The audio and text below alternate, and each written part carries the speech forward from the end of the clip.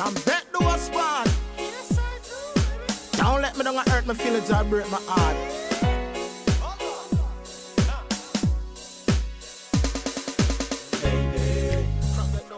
You gotta keep on loving me, girl.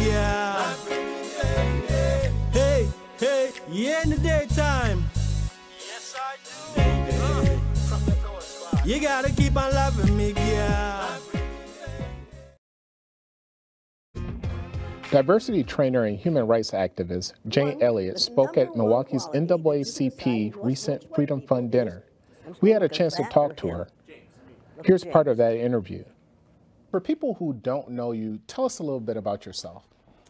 Well, I'm a third grade teacher in a country school in Riceville, Iowa, and I am here at the NAACP speaking because the day after Martin Luther King Jr. was killed by a society that hated him because he was going to change the economic situation in this country, I did an exercise in discrimination with my third grade classroom to let my little third graders, all white, all Christian children, find out how it feels to be something other than white in the United States of America.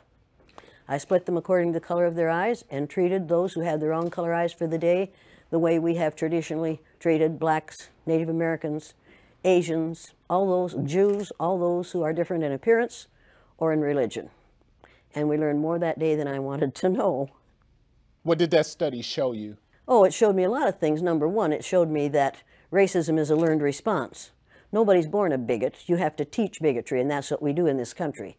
I found out how it feels to be on the receiving end of racism because I'm blue-eyed, and the brown-eyed children were on the top in that first day. And I found out how it feels to be treated badly by people over whom you have power because of having the wrong color eyes. I found out how it feels to be subjected to unbelievable and unreal discrimination because of a physical characteristic over which I had no control. I thought I knew about racism. I thought I knew about child psychology. I knew nothing. All I knew was what I had learned in school. And what I had learned in school was not education. What I got in school wasn't education. It was indoctrination.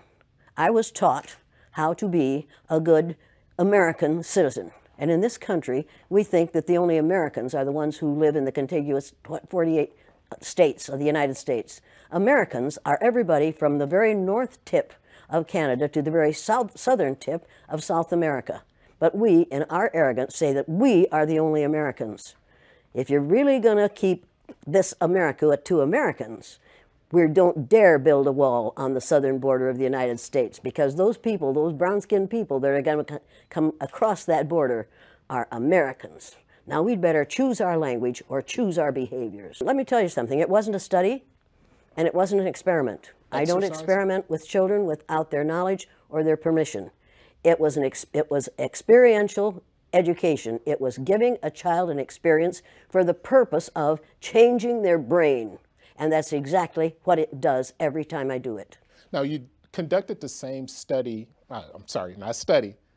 Exercise. Exercise with adults. Oh, yeah. Oh, yeah. And is it any different between the children and the adults? Adults get more violent. I've been hit several times by white males, angry white males. I've had a knife pulled on me. They ran me out of Uniontown, Pennsylvania at midnight one night, 3 carloads of blacks did, to get me out of town because the teachers that I put through the exercise in a very limited way were so angry that they called the superintendent in the afternoon and said, if you don't get that bitch out of town, we're going to kill her. So they got me out of town. First time I've been scared, and the last time I've been scared, because I found out that day that they could kill me, but they couldn't kill the idea. Victor Hugo said, no force on earth can stop an idea whose time has come. The idea of one race, the human race, is an idea whose time has come. We are not going to be able to stop it no matter what they do. They can elect Trump after Trump after Trump, and that will not stop the idea that there's only one race on the face of the earth. It's the human race, and we are all members of it. You and I are cousins. Now, if you don't like being my cousin, that's too bad for you. But we are all in the same family. We are members of the family of man. You say that all whites are racist. Can you expound on that, please? Any white person who was born, raised, and schooled in the United States of America, if you aren't a racist, you're a miracle. Either that or you decided to educate yourself. Because education in this country is about white is right, brown's all right, black's got to stand back. Yellow's mellow, but whites, we educate in a way that says that white males have done all the adventures, have made all the adventures, have done all the discovering, have made all, everything that is good and has been accomplished according to social studies, which is actually anti-social studies, by white males. It's a lie. But we do that in order to maintain the myth of white superiority. The myth of race has to be maintained at all costs in this country, because if white people have to give up the color of their skin as being something that makes them perfect, what do they have left? If we start teaching the truth about history, if we start teaching about Nile Valley contributions to civilization, it will totally change the way we conduct ourselves in the classroom. It will have to. Columbus didn't discover America. You can't discover a place where people are already living. But we celebrate that every October. It's a lie. We need to get over, we need to stop telling the myths and start telling the truth. So when you tell people that they're racist, and it must have some kind of effect, because most people will say, I'm not racist. I'm not a racist. Why, some of my best friends are black. Right. Yeah, and then you say, name one. Or this one, I don't see color. And when some woman says to me, I don't see color, I say, I knew that. If you saw color, you wouldn't dye your hair that way. Or I say, if you saw color, you wouldn't wear that shirt with those pants. I believe that you don't see color. It's an attempt to deny skin color. And it's an attempt to deny what's wrong with seeing the color of my skin. Is it all right for you to see me kind of pink? That's okay for me. I don't mind. And I suspect that you don't mind being seen the color you are. You have a right to be what you are. And until people in this country and people in this world get it into their heads that the first modern human beings that evolved on this earth were black women. They evolved in sub-Saharan Africa about 280,000 years ago, and every human being on the face of the earth today has the memory of those black women's genetic structure in their genes. Now, we don't want to admit that, but that's the way it is. And as people moved farther and farther from the equator, their bodies produced less and less melanin, so their hair, their skin, and their eyes got lighter. As they moved into the east, they ate a lot of fish and a lot of vegetables, so their skin took on a different tone. I found that out when I was raising little kids. My husband worked in a supermarket. He was the head of the produce department. And they had lots of oranges that they couldn't sell, so he'd bring them home. And I was feeding my kids orange juice like you never saw in your life. They began to have an orange cast to their skin. I thought they had a liver problem. So I took him to the doctor, and she said, what are you feeding these kids? I said, well, lots of orange juice. She said, stop it if you want them to stop being orange. Now, if you think that skin color isn't anything other than the body's natural reaction to the natural environment, get over it. So if all white people are racist, according to you, can they be reprogrammed? Well, of course they can. Of course they can. How? Of course they can be. It's called education. I'm an educator. The word educator comes from the root duc dus, which means lead, the prefix e, which means out, the suffix ate, which means the act of, and the suffix or, which means one who does. An educator is one who is engaged in the act of leading people out of ignorance. Now, I know you can change them. The second year I did the blue-eyed, brown-eyed exercise in my classroom, it was filmed by the Canadian Broadcasting Corporation. They gave me a copy of that film. I showed it to my father. My father was about 59 years old at the time. He's been a farmer all his life. He raised six kids, lost one, raised six. Watched that film as a 59-year-old man. When it was over, he stood up, and with tears in his eyes, he took his red handkerchief out of the back pocket of his overalls, his bib overalls, and said, I wish somebody had taught me that when I was 9 years old. Nobody had dare say to me, this doesn't work, this is too harsh, this isn't necessary, you can't teach an old dog new tricks, because they're wrong. You can teach an old dog new tricks. You can teach people to give up the myth of racism. Somebody taught the Greeks to give up the myth that the sun was a god in a golden chariot that went across the sky every morning. They believed that for hundreds of years. We have believed the myth of 3 or 4 races, different races in this country, for long enough. 572 years or something like that is enough of that. It was a lie to begin with, and it's a lie to... Trainer and human rights activist Jane Elliott. Now, we often hear about reverse racism now. There's no such thing as reverse racism. There's no such thing as reverse racism. You can only be a racist if you have the power to institutionalize what you're doing to people who are different from you. What we're calling reverse racism is natural reaction to being treated unfairly on the basis of somebody else's ignorance. Now, don't ever let anybody say to you or about anyone around you that people don't like that person because of the color of their skin. That isn't the reason white people don't like people of color. They don't like people of color because they don't understand about skin color. And they don't understand that we all are descendants of somebody who looked like your mother. That's deep. You don't really want to get me started on this because I do want to get you started. I'm really angry about how we are miseducating the American mind. And what I like the most about what you're doing in your exercises is that you come in with a very direct attitude. You even call yourself the B word. Well, but you see, the B word for me is the one that's most often used to refer to me. It used to bother me a lot. For me, the B word is an acronym for being in total control, honey. So you want to call me that? It'll prove to me that you're out of control. And then I'll whip out my little Lorena Bobbitt fruit knife and take care of it for you. Go on. So is it necessary to strip away all of a white person's power, like in your exercises, in order for them to see the light? Or is there another way It's necessary to do what we do in offices and in the military and in schools and colleges and in hospitals and in community groups all the time. What we do is we become our parent ego. We go into our parent ego state, and that forces all those we're working with into their child ego state. And if you watch our present so-called president, he spends most of his time either in his child or his parent ego state. He never gets into his adult ego state unless he's reading off the teleprompter. And he is such a poor reader that oftentimes he makes mistakes, and then he is instantly in his child ego state right in front of your very eyes. It's absolutely fascinating to watch it happen. Speaking of our president, a lot of people say that racism has risen under him. Anybody who doesn't say that hasn't been paying attention. It absolutely has. I'm getting more hate mail now than I have gotten for years. The kinds of things that are being said in this country today are things that he has said for the last 2 years. He has said them publicly, and he got elected because he said them publicly. We have a group of people in the United States of America who were in response to 8 years of a black man in the White House and the possibility that they might have from 4 to 8 years of a woman in the White House, will elect anything that walks and can chew gum at the same time.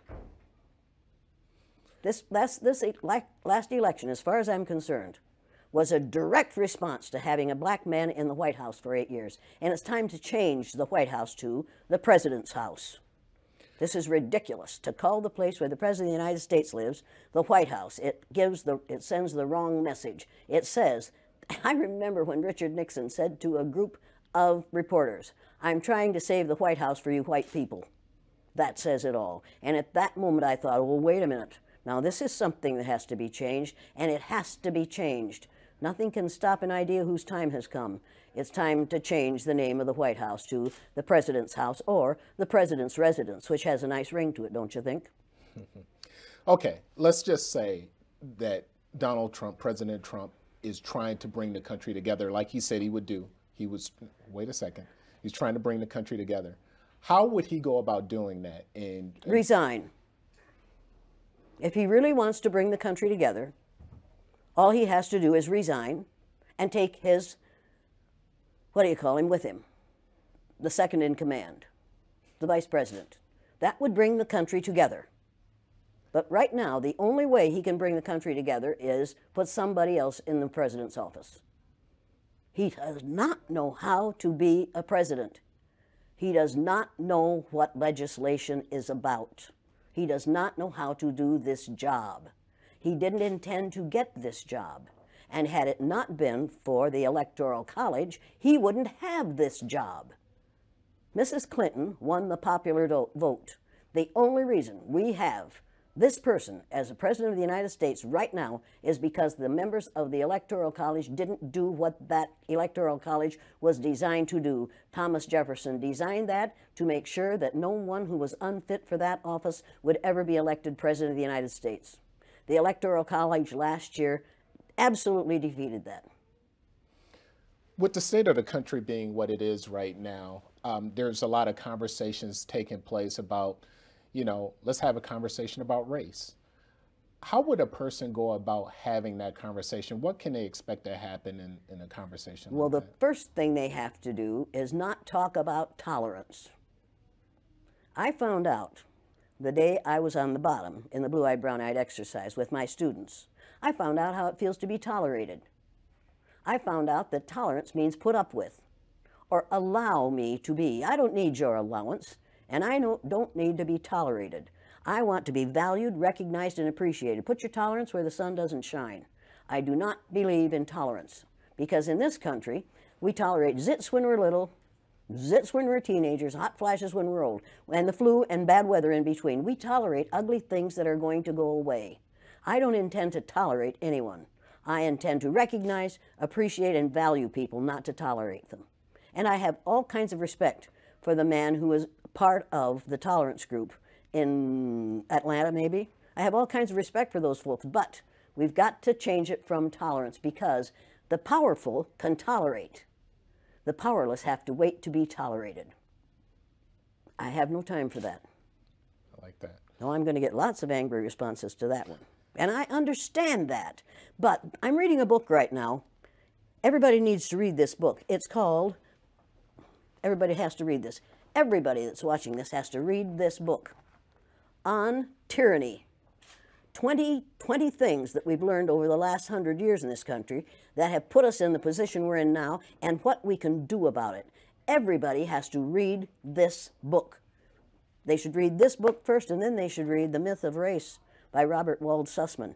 And once you've read The Myth of Race, you will never, ever again go along with the idea that there are 3 or 4 or 5 different races. It was a lie made up by the people who ran the Spanish Inquisition. And before that, there were different colors, but race had nothing to do. There was only one race, the human race. We made that whole thing up. It's time to get rid of it. We have the power to do that. This country got ready for World War II in about 6 months. And you're telling me that we can't destroy racism?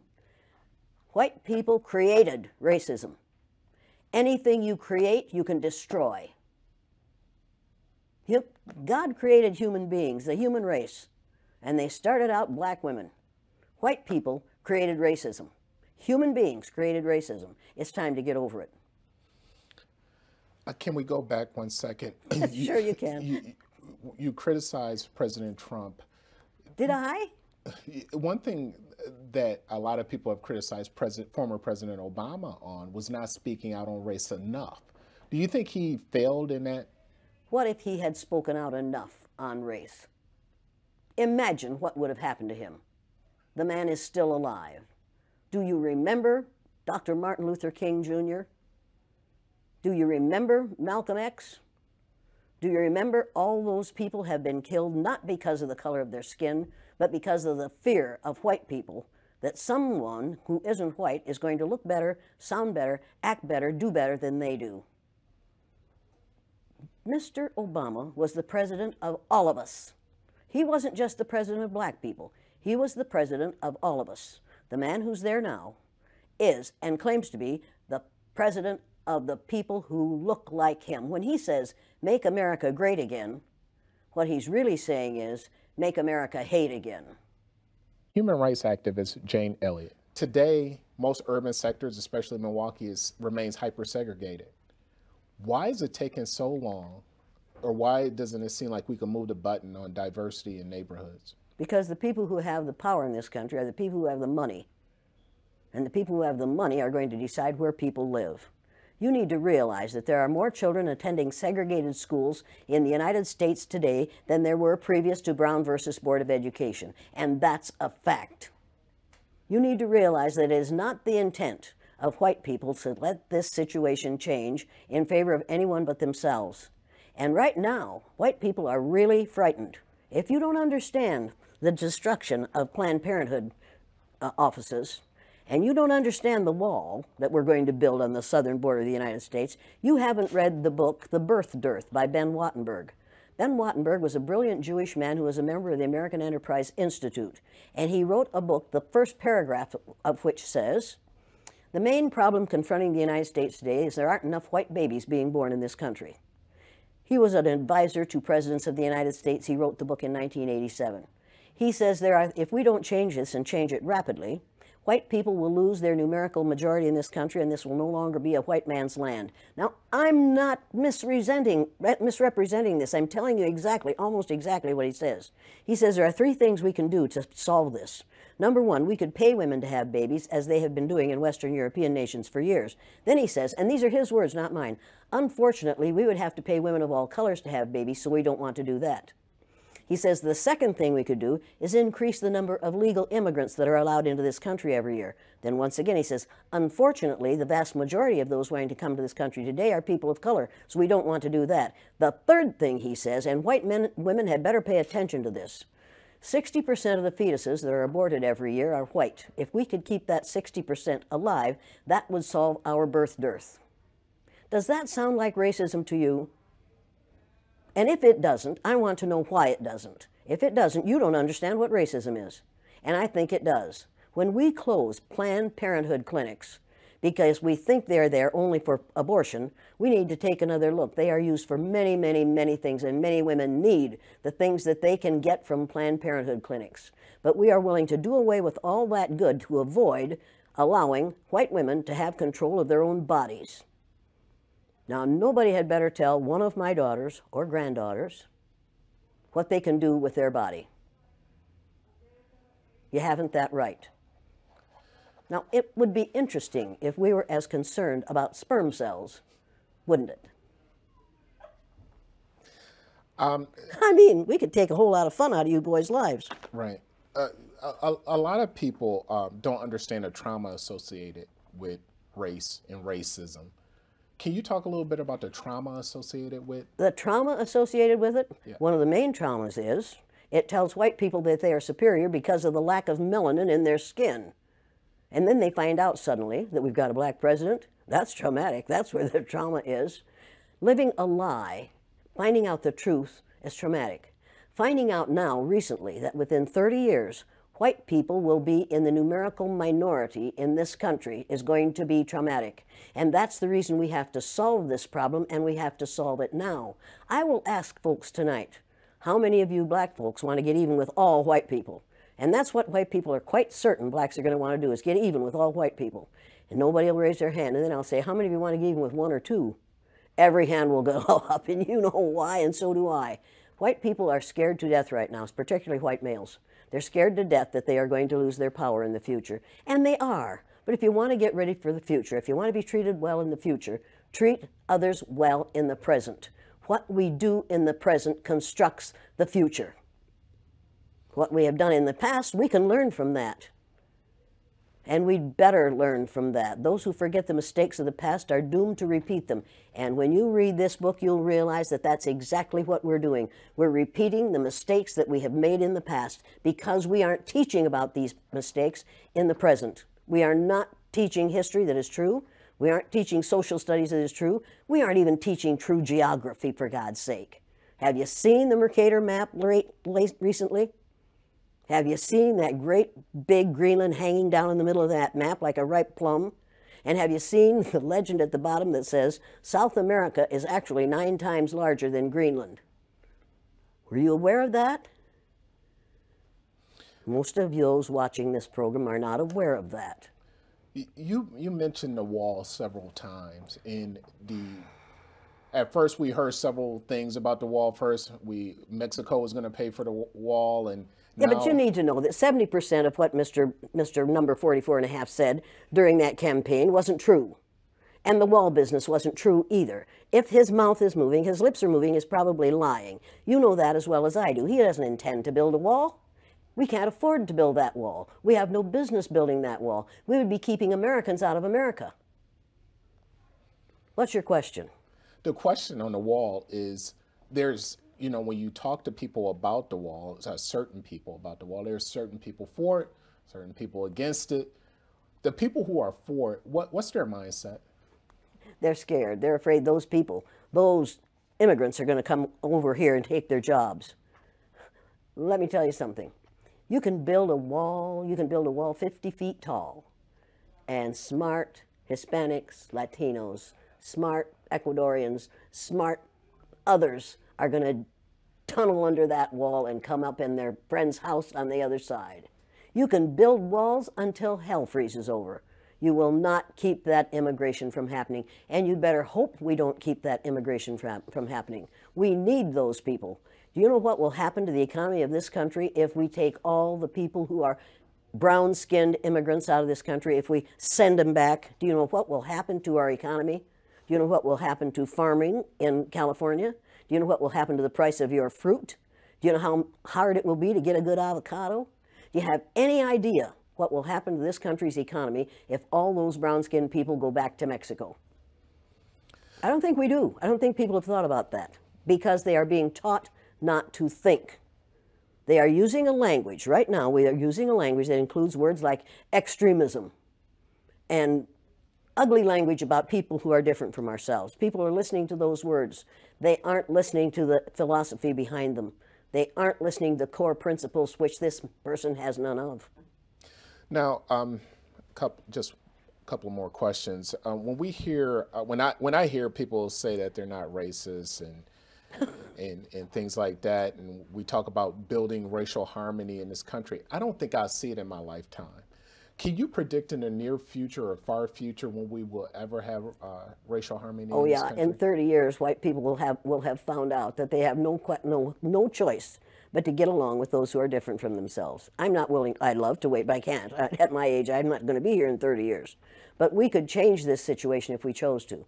During the Second World War, we called the Japanese, and you'll pardon me, but this is what we called them, slant-eyed little yellow We didn't say that about the Germans.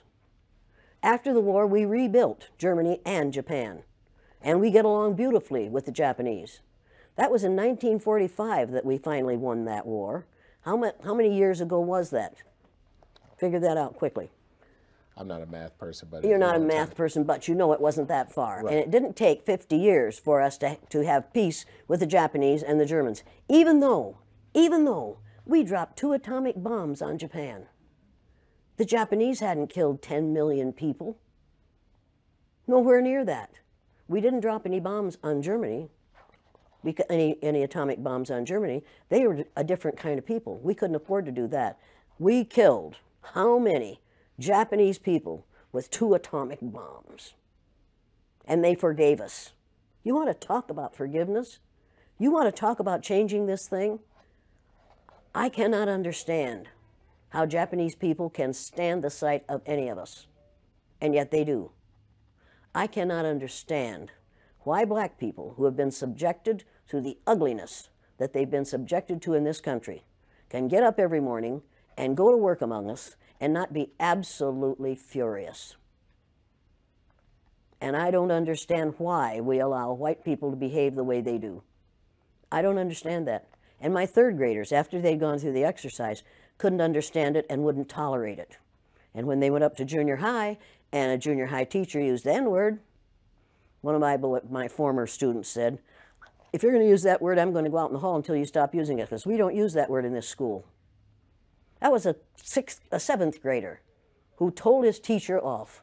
When we have enough students who are willing to confront people who are making racist, sexist, ageist, homophobic statements, we're going to be better off. We have got to stop tolerating the intolerable. If it's intolerable for my black cousins, and every black person on this earth is one of my cousins, if it's intolerable for them, it's intolerable for me. I will not tolerate it. I will not tolerate it. I am required not to tolerate that kind of treatment for the people who are related to me. And that's every person on the face of the earth. If your ignorance is such that you will mistreat somebody because of your ignorance about the color of their skin, don't do it around me. Number 1, I've been threatened with death lots of times. Now I say, go for it, fool. My husband died 4 years ago. Being with him would not be a bad thing for me. Death is not the worst thing that can happen to you. Living a worthless, useless life is much worse than dying.